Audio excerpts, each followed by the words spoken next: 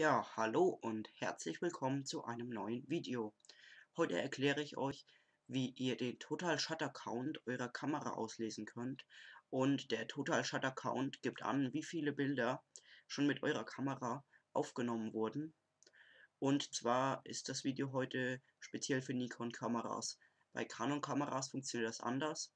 Und das, was ich euch heute zeige, funktioniert auch nur bei Nikon-Spiegelreflexkameras. Ja.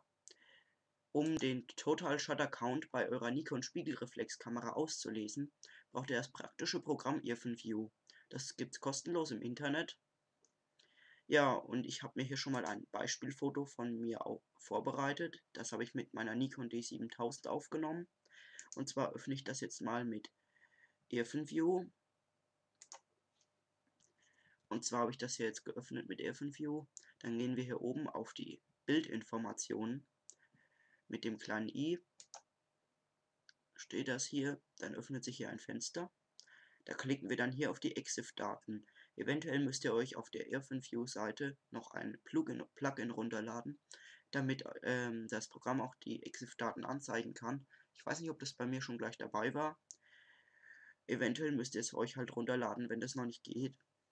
Und dann klicken wir jetzt mal hier auf diesen Button.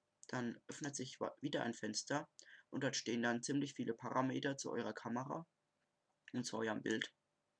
Und da scrollen wir mal ein Stück runter. Dann steht hier unter Noise Reduction der Punkt Total Pictures. Das sind in meinem Fall 17.459 Bilder. Und dieser Wert gibt an, wie viele Bilder schon mit eurer Kamera aufgenommen wurden. Das funktioniert, wie gesagt, nur bei Nikon Spiegelreflexkameras. Ich weiß nicht, ob das bei Kompaktkameras geht. Das konnte ich leider auch noch nicht überprüfen, weil ich keine Nikon Kompaktkamera habe. Und wie das bei Canon-Kameras geht, kann ich euch auch nochmal zeigen.